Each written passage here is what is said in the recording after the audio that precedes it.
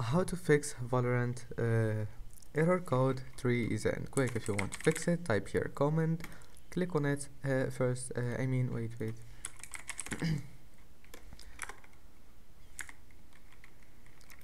Right click on it and click run as administrator and click yes.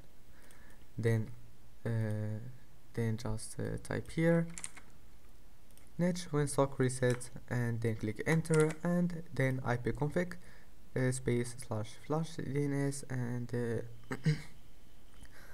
and then just enter again and then close this window. Click here, open Windows Security,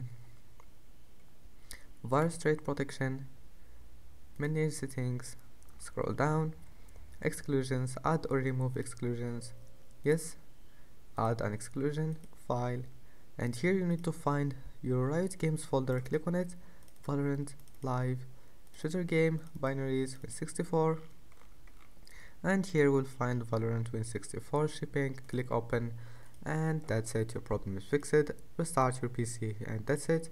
Don't forget to like and see you in the next video.